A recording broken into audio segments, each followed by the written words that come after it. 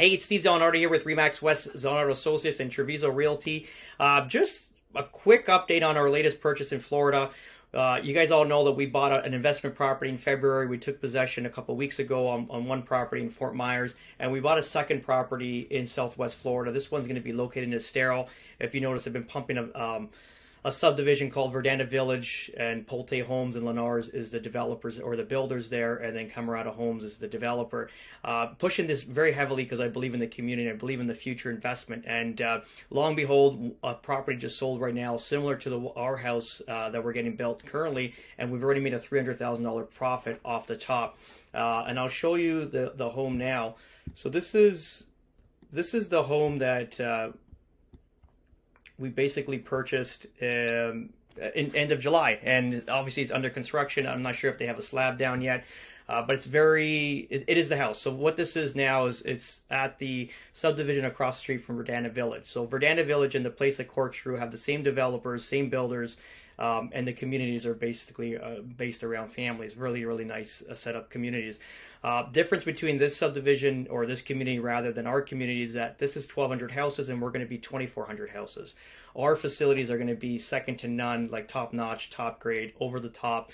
Like we have the one of the first indoor facilities, I think, in Southwest Florida. We're going to have the beer craft lounge. We're going to have restaurants. The pool and areas all going to be chic, elegant, and more like geared towards adults. The subdivision across the street where this house is located, their facilities there are more geared towards families. Really nice. I mean, you can't take anything away from it. It's like great pools.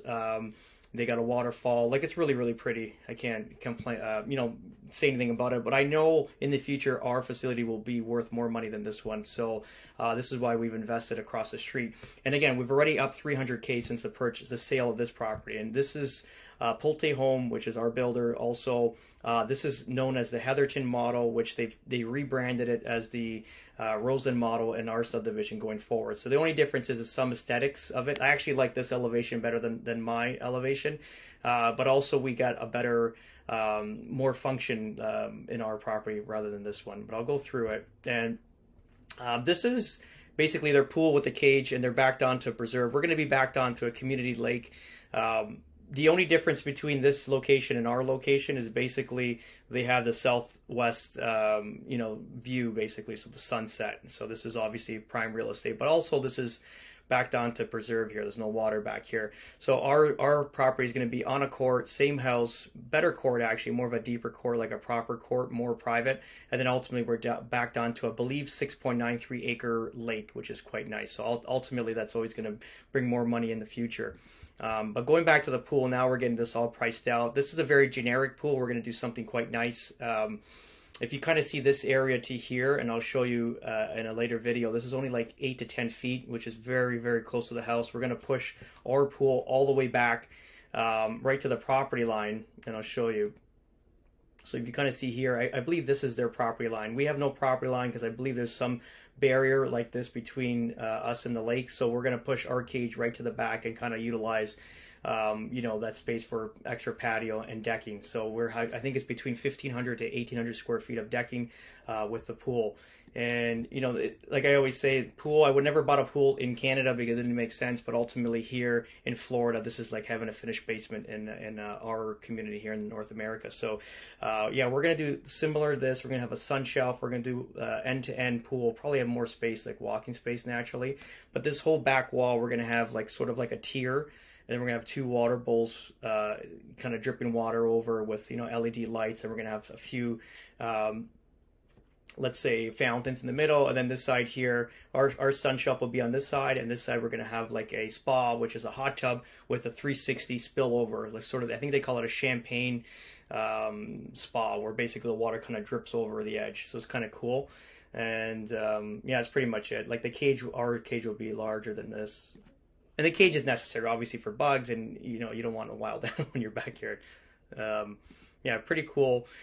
This was a very generic house. I mean, they got some shiplap here, and I don't think there's much upgrades on it compared to what we did. We kind of spent like 5-6 hours at the decor center. Drove the poor girl nuts there regarding what we wanted to get done. But what we did is we closed this area, this open to above. We put a loft there. This house right now, this model is about 4,500 square feet without the loft. Ours is about 4,700 and change, I think, something around that nature, almost 48. But that's with our closed loft, basically. So what this will do is it'll double as a basement, what we're used to. So we'll have like a family room, sitting area, more of like a chill area for the kids, and if you wanted to like watch a movie, we'll have like a theater set up there. Again, this kitchen, we went flat out on everything. We did group 5, like the best of the best, the countertops, and then obviously the appliances. We went flat out. Like, the reality is that we know as realtors that you're going to make your most money at your feature spot, and your feature spot is your kitchen. So you got to spend the most amount of money here in your kitchen, and naturally your floors and your primary bathroom on the upper level. Like, these areas need to be filled and spend some money on. We have, I think we have patio door. Yeah, we have patio doors over here. We spend an extra here. Then we have these roll-away doors. Ours goes right into the wall. But the good thing is we have this whole area here is like basically all opened up. If you kind of see the back of this house, like the new model, where is it? Yes, this is very generic. We've upgraded all these things, all the kitchen, not the kitchen, the bathroom, even the faucets, the countertops, the cabinets. We did everything up. We upgraded the toilets. Yeah, and we did. Let's see. Yeah, they did the ceiling, wall to ceiling tile for the bathroom. Yeah, this area here. So in our model, this is all cut out. So we have this whole area here like a portico, but I think it's like 10 to 12 feet. It's a nice space in here. This is where we kind of lose our square footage compared to this model.